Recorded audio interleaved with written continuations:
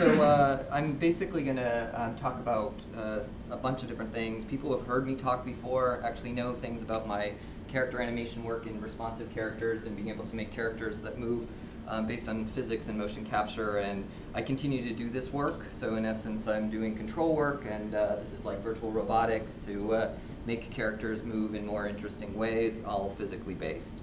But really what I want to talk about in my 4.5 minutes left is the collaboration that I started with Aaron Seitz in neuroscience, which actually follows nicely from the conversation that just took place, which is in doing brain training based on neuroplasticity, the understanding that we can essentially exercise the brain.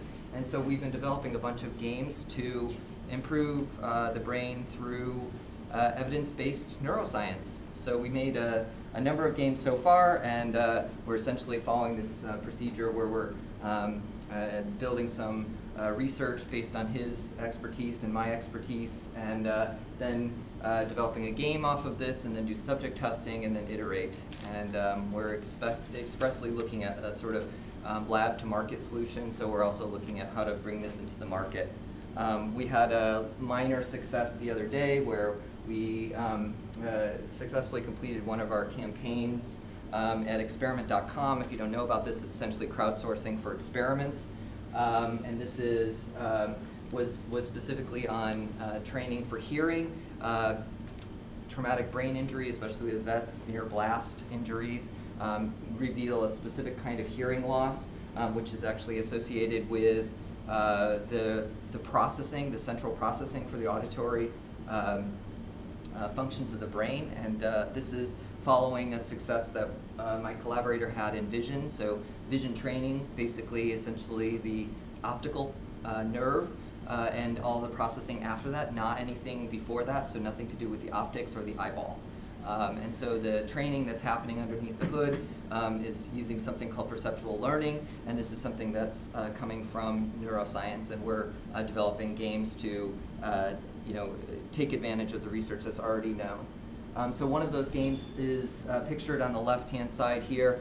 This is essentially a game that we call Recall, and it is a memory training game, and there's a couple of plots here that actually show that our game is actually doing better than the cognitive testing itself. So the cognitive tests show that you can create improvement, but the games show that you can increase engagement and compliance in a way that allows the subjects to actually do better. In particular, this top graph is showing that they are able to be more discerning after playing the game in comparison to the cognitive test. And then in this other one there, the O-span is processing under load, so in essence they can do multitasking better after playing the game in comparison to those who were trained on the test itself. So this is just showing that games are actually things that are bringing something to the picture, to the table, even in this area, which is pretty well understood. Incidentally, this graph actually came from Susan Yegi at UCI, and she's actually using our game to do a study. So we're doing a parallel study in both campuses to be able to show that we have the same results in essence. And just a shameless plug, Recall the game is actually available for an iPad if you want to download it. It actually has some pretty reasonable success, and it's still in the beta stages, so we're not actually marketing it widely. But if you want to play a game to improve your memory, it's there. Give us a month, we'll give you a decade as our slogan. In other parts, we're actually saying that there's more to do. This is Games Academy that I started with our extension, where people come in. It's sort of like summer camp for 1 month. So if you have interested people, don't have to have any experience, come learn everything that you would like about games. We're toting Unity and Maya for this version. And 2 years ago, a couple of my students went through this. They were CS undergrads. They completed this, and then they started this thing that they called Game Spawn, which started in the academic year 2013.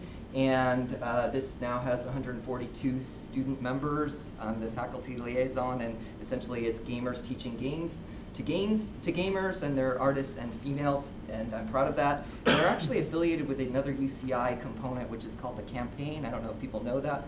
but in essence, the campaign and GameSpawn have been in communication.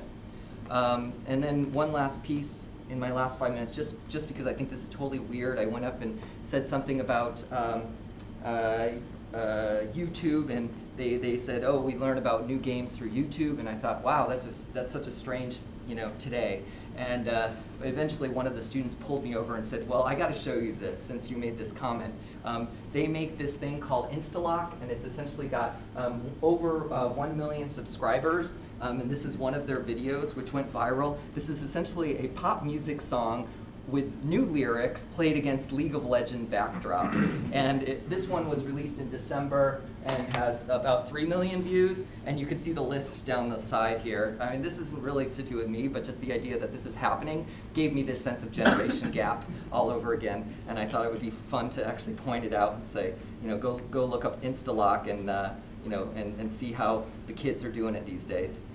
And that's all I had to say, so I don't know if I spent 5 minutes or not. Six.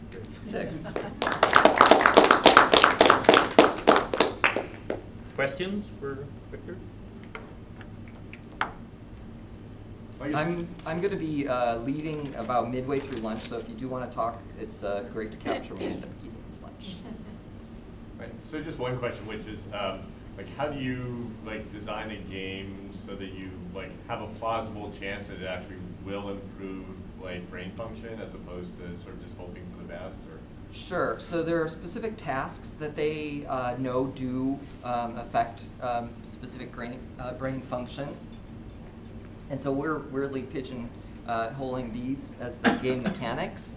And then we're building things that are interesting around them. In particular, the things that game designers do well are including engagement and exciting people, pulling them in, increasing challenge in the appropriate level so that people never feel bored or never feel overwhelmed.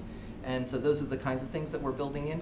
But there's a number of other things that I'm really using my intuition about, which is saying things like, in order for us to have transfer, we have to have something which is complex enough. So if you isolate everything and only do the task, then you're not going to be able to do it in the real world because you never get the opportunity to isolate everything.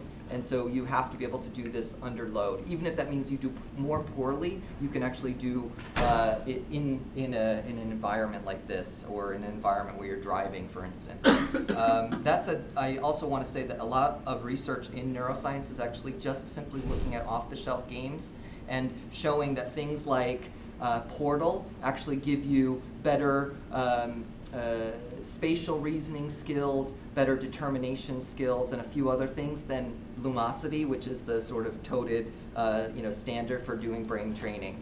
So what we're seeing is that action video games in particular do increase specific cognitive functions, being able to track objects, be able to increase your peripheral attention, and also to do executive function changes that aren't necessarily designed in, but we can reverse engineer because the games themselves are repeatable across action video games. And they contrast to games like Tetris. You don't actually get the same benefit from Tetris. So it's possibly a very interesting area to look at, but there are things that we can expect to draw from. Okay, great. Cool. Thank you very much.